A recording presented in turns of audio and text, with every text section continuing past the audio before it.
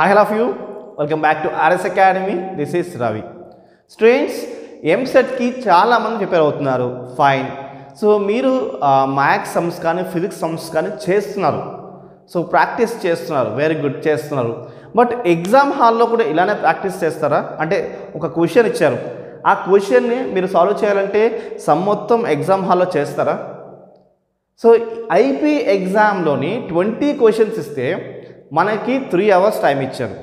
మరి ఇక్కడ 160 క్వశ్చన్స్కి 3 hours టైం ఉంది.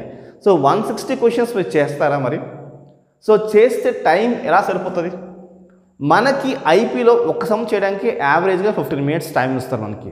బట్ ఇక్కడ మనకి ఒక క్వశ్చన్ చేయాలంటే యావరేజ్గా 67 seconds మాత్రమే ఉంది. ఈ 67 సెకండ్స్లోని ఒక క్వశ్చన్ చదవాలి, ఆప్షన్స్ చూసుకోవాలి, ఆ క్వశ్చన్ సాల్వ్ చేయాలి. మీరు ఎలా చేస్తారు? ఒక సమ్ చేసి దాని క్వశ్చన్ అటెండ్ చేయాలంటే అది హైలీ ఇంపాసిబుల్. సో మీరు ఎలా చేస్తే సో ఒక సమ్ని మీకు సమ్ము చూపిస్తాను. అంటే మీరు ఎగ్జామ్కి సమ్స్ ప్రాక్టీస్ చేయకూడదని కాదు నా ఉద్దేశం. ఎగ్జామ్కి సమ్స్ ప్రాక్టీస్ చేయాలి, లెసన్స్ రీడ్ చేయాలి. బట్ ఎగ్జామ్ హాల్లో సమ్ చేయకుండానే ఆ సమ్ నాలెడ్జ్తో మీరు ఎలా అటెండ్ చేయాలో ఈ వీడియోలో నేను క్లియర్గా చూపిస్తాను స్టూడెంట్స్. అంటే నేను చూపించేది ఏంటంటే ఒక క్వశ్చన్ మనకు ఆప్షన్స్, సో సమ్ చేయకుండానే సమ్ నాలెడ్జ్ని ఎలా అప్లై చేయాలి, ఫటాఫట్గా మీరు అన్ని ఆప్షన్స్ కరెక్ట్గా ఆప్షన్స్ ఎలా పెట్టాలో క్లియర్గా ఈ వీడియోలో చూపిస్తాను స్టూడెంట్స్. సో ఈ వీడియో మీకు ఖచ్చితంగా నచ్చుతుంది అనుకుంటాను. ఈ వీడియోని లైక్ చేయండి, సబ్స్క్రైబ్ చేసుకోకపోతే స్టూడెంట్స్ సబ్స్క్రైబ్ చేసుకోండి, అండ్ ఈ వీడియోని లాస్ట్ దాకా చూడండి స్టూడెంట్స్. ఓకే, సో మనం మ్యాట్రిసెస్ చాప్టర్లో కొన్ని సమ్స్ ట్రై చేద్దాం.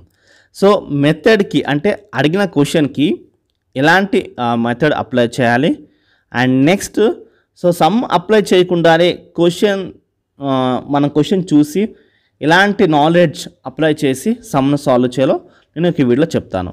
సో చూడండి, ఇక్కడ మనకి ఫస్ట్ క్వశ్చన్ చూస్తే మనకి ఇలా ఇచ్చారు 1/√2 1/√2 -1/√2 -1/√2. సో ఇది ఆన్సర్ ఏంటి అని అడుగుతున్నాడు. యూనిటరీయా, ఆర్థోగోనలా, నిల్పొటెంటా, ఇన్వాలంటరీ అని అడుగుతున్నాడు.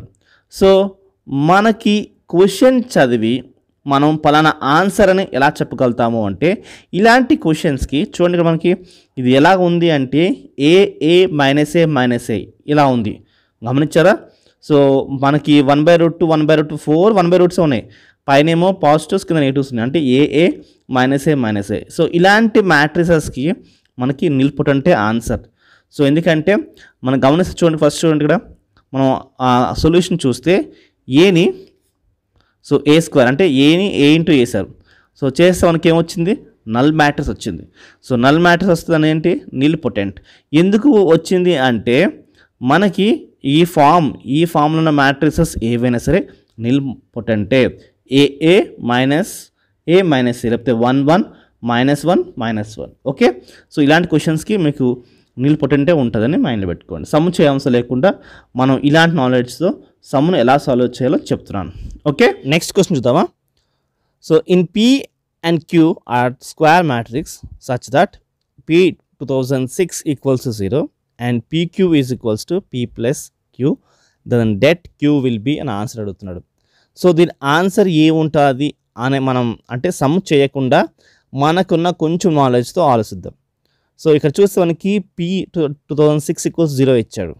ఓకే, సో ఇక మనం చూసుకోవాల్సి ఏంటంటే P ప్లేస్లో మనం ఎప్పుడైతే 0 వేసుకున్నామో సో ఇక్కడ P అనేది 0 అయిపోతుంది, ఇక్కడ P ఇంటూ Q కదా, ఇక్కడ 0 అయిపోతుంది. సో మనకి Q ఈజ్ ఈక్వల్స్ టు 0 వచ్చే ఆన్సర్ ఉంటుంది. So det ఏంటప్పుడు? So det Q is equals to 0. Okay, so answer is a. దీని సమ్ని ఎలా చూద్దాం? సో సమ్లోకి వెళ్దాం, ఒకసారి సమ్ కూడా చూద్దాము, దాంతో మనకి ఆ నాలెడ్జ్ కూడా వస్తుంది. సో ఇలాగ మనం ఎగ్జామ్ హాల్లో మనం చేయాల్సిన థింకింగ్ ఎలా ఉండాలి అంటే మనం సమ్ చేయకుండానే మ్యాక్సిమం ట్రై చేయాలి క్వశ్చన్ సాల్వ్ చేయడానికి. ఓకే, సో ఇక్కడ చూడండి, ఇక్కడ వాడు ఇచ్చా కదా 2006 equals 0 వాడు ఇచ్చాడు already, and P into Q is equals to P plus Q. So ఇది క్వశ్చన్, ఇది ఇచ్చిన గివెన్ వాల్యూస్. దీంట్లో మనం ఏం చేస్తున్నామంటే యాజ్ పర్ వాడు ఇచ్చిన ఈక్వేషన్ ఏంటి? P ఇంటూ Q కదా. సో P వాల్యూ ఏంటి? 2006 ఇంటూ Q. నేను ఏం చెప్పాను? సో 2006 అంటే 0 కాబట్టి 0 into Q 0, P of Q కూడా 0. ఓకే, అండ్ Q ఇంటూ 2005 తీసుకున్నారు. సో అవసరం లేదు, మనం సింపుల్గా Q ఈజ్ ఈక్వల్స్ టు 0 వేసుకుంటే మన డెట్ వాల్యూ ఏంటి? 0 మనకు వచ్చేస్తుంది. సో ఐ హోప్ ఈ ఎక్స్ప్లెనేషన్ మీకు అర్థమైంది అనుకుంటున్నాను. నచ్చితే ఖచ్చితంగా లైక్ చేయండి, ఓకే, అండ్ సబ్స్క్రైబ్ కూడా చేసుకోండి. నెక్స్ట్ మీకు ఇలాంటి వీడియోస్ కావాలంటే కూడా కింద కామెంట్ సెక్షన్లో ఖచ్చితంగా మెన్షన్ చేయండి, ఎందుకంటే మేము నెక్స్ట్ ఇలాంటి వీడియోస్ తీయాలా వద్దా అనేది కూడా మాకు తెలియాలి కదా. ఓకే, నెక్స్ట్ క్వశ్చన్ చూస్తే let M and N be the two matrices over R of order 2, then Mn equals to Nm if. అంటే ఇక్కడ మనకి Mn ఈక్వల్స్ టు Nm ఎప్పుడు ఈ కండిషన్ సాటిస్ఫై అవుతుంది అని అడుగుతున్నాడు. సో దానికోసం కింద 4 ఆప్షన్స్ ఇచ్చాడు. ఏంటి అంటే, ఒకటి M కానీ N కానీ డయాగోనల్ మ్యాట్రిక్సే ఉండాలి, లేదా 2 డయాగోనల్ మ్యాట్రిక్సే ఉండాలి, లేకపోతే 2 ఇన్వర్టిబుల్గా ఉండాలి, లేకపోతే none of the option, A option కూడా ట్రూ కాదు, are true in general. So none of these options are true in general అంటున్నాడు. సో మనకి ఇలాగ కండిషన్ సాటిస్ఫై ఉండాలంటే Mn equals to Nm satisfy ఉండాలంటే అది డయాగోనల్ మ్యాట్రిక్స్ అయ్యే ఉండాలి. ఓకే, అది మీరు మైండ్లో పెట్టుకోండి. ఏదైనా ఒకటి డయాగోనల్ మ్యాట్రిక్స్ అయితే సరిపోదు, ఓకేనా. దానికోసం సమ్ అనేది ఎలా సాల్వ్ చేయాలో చూపిస్తాను చూడండి.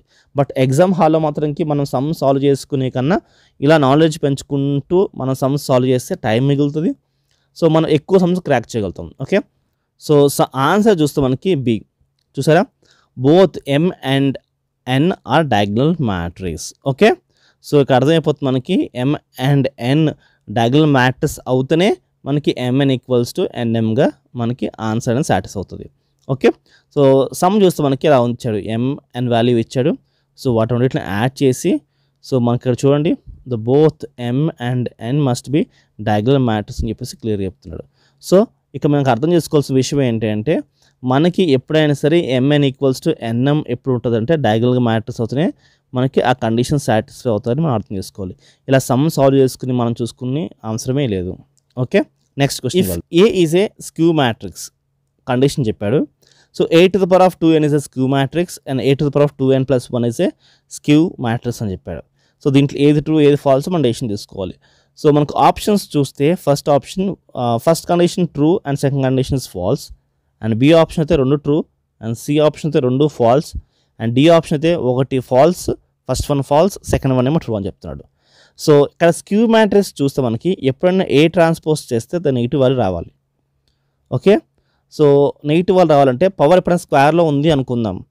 సో నెగిటివ్ ఏమవుతుంది, పాజిటివ్ అయిపోతుంది. అది పవర్ ఎప్పుడు క్యూబ్లో ఉంటే సో నెగిటివ్ అలానే ఉంటుంది, అవును కదా. సో ఆడ్ నెంబర్లో నెగిటివ్ ఉంటుంది, అంటే ఈవెన్ నెంబర్లో నెగిటివ్ ఉండదు అని అర్థం. ఓకే, చూడండి ఇక్కడ ఇప్పుడు ఫస్ట్ వన్ ఏమో 2n, అంటే ఇది ఆడా ఈవెనా, ఈవెన్. సెకండ్ కండిషన్ చూడండి 2n plus 1, అంటే ఇది ఆడ్ కండిషన్. సో అంటే ఈవెన్లో మనకి నెగిటివ్ ఉండదు కాబట్టి, సో స్క్యూ అంటే ఏంటి, నెగిటివ్ కాబట్టి. So first condition false, second condition మనకి ట్రూ అన్నట్టు. ఓకే, సో సొల్యూషన్ ఏంటి, first condition false, second condition true. So ఇది మనం కొంచెం నాలెడ్జ్ వాడి మనం కనుక్కున్నాం. సో సొల్యూషన్ చూద్దామా ఒకసారి, అది నిజమా కాదా అని చెప్పేసి. సో చూసారా, సొల్యూషన్ డి. ఓకే, ఇది ఎందుకు నిజమో సమ్ చూద్దాం ఫస్ట్ మనం. ఇదిగో సమ్, ఇది చూడండి ఒకసారి, ఇక్కడ చూడండి మనకి నేను చూపిస్తాను చూడండి ఒకసారి.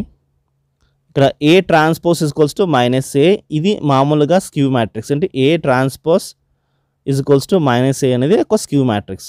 దీనికి బోత్ సైడ్స్ 2n వేసుకున్నాం, బోత్ సైడ్స్ వేసుకున్నాం, 2n వేసుకున్నాం బోత్ సైడ్స్. ఓకే, అప్పుడు మనకి ఏమవుతుందంటే, మనకి ఏకి నెగిటివ్ ఉంది కదా, సో అది అలా ఉంటుందా, ఉండదు. So t to the power of a to the power of t 2n, కింద చూడండి a to the power of, ఇక్కడ చూడండి a to the power of, కింద చూడండి a to the power of 2n into t కనిపిస్తుంది. మనకి ఇక్కడ పైన నెగిటివ్ కాస్త ఇక్కడ పాజిటివ్ ఎందుకు అయిపోయిందంటే 2nలో, అంటే పవర్ స్క్వేర్లో మనకి ఏమైపోతుంది, నెగిటివ్ కాస్త పాజిటివ్ అయిపోతుంది. ఎందుకంటే ఇది even. So minus into minus 2 times minus అవుతుంది. సో 2 times పాజిటివ్, అది మైనస్ ఇంటూ మైనస్ అంటే పాజిటివ్ అయిపోతుంది. ఓకే, అది ఆడ్లో అనుకో 3 మైనస్ ఇంటూ మైనస్ ప్లస్ అయిపోయింది, ప్లస్ ఇంటూ మైనస్ మైనసే వస్తుంది. కాబట్టి ఇక్కడ చూడండి ఈ ఏకి పాజిటివ్ ఉంది, అది ఈ ఏకి చూడండి నెగిటివ్ ఉంది. ఓకే, సో దాట్స్ ద మనం ట్రిక్ అనుకోవాలి. ఓకే, సో ఏంటంటే ఈ ఈవెన్లో ఉన్నప్పుడేమో మనకి పాజిటివ్ వస్తుంది కాబట్టి అది ఫాల్స్, ఆడ్లో ఉందనుకో అది నెగిటివ్ వస్తుంది కాబట్టి ట్రూ అనుకోవాలి. ఓకే, నెక్స్ట్ క్వశ్చన్ చూద్దామా. The determinant of skew matrix of order 3 is always 0నా 1నా depends upon ఎలిమెంట్సా లేకపోతే -1 అని అడుగుతున్నాడు.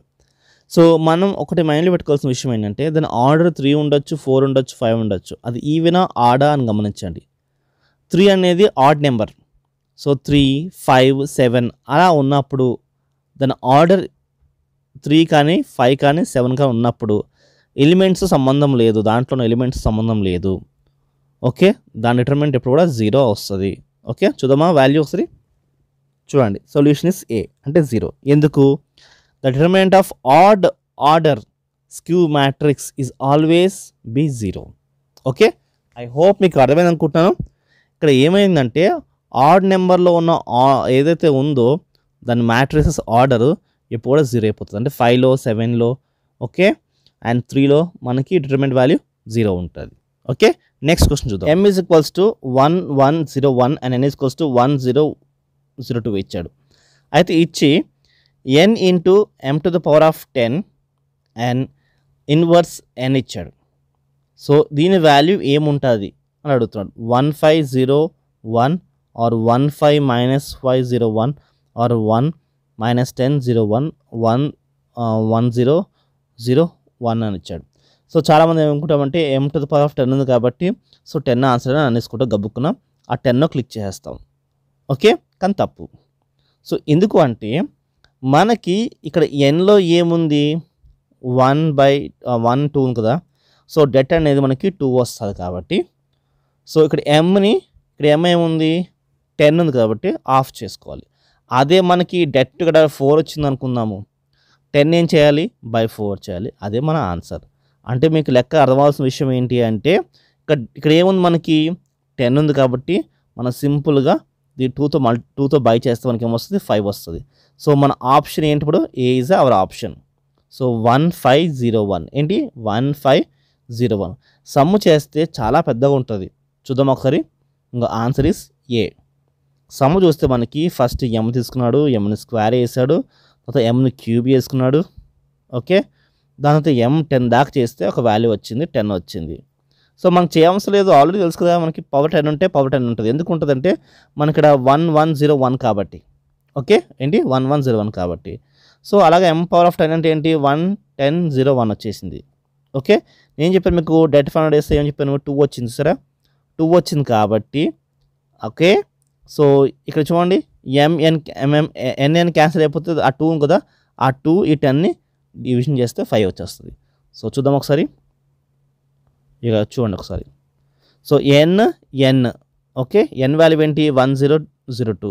ఇక్కడ n చూడండి 1001/2. ఎందుకు 1/2 అంటే లోపల డెట్ మనం పంపిస్తే 1/2 అయింది.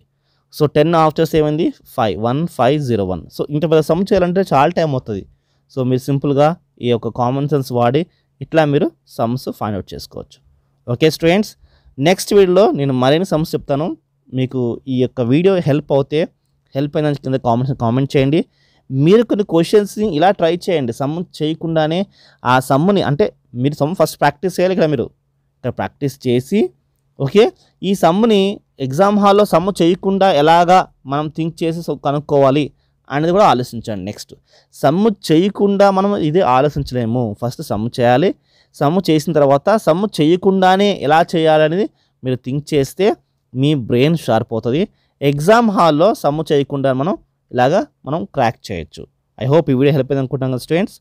నచ్చితే లైక్ చేయండి అండ్ కామెంట్ సెక్షన్లో మీ యొక్క అభిప్రాయం పెట్టండి అండ్ ఈ యొక్క వీడియో మీ ఫ్రెండ్స్కి షేర్ చేయండి. మా ఛానల్ని సబ్స్క్రైబ్ చేసుకోండి. Thank you for watching this video. Bye.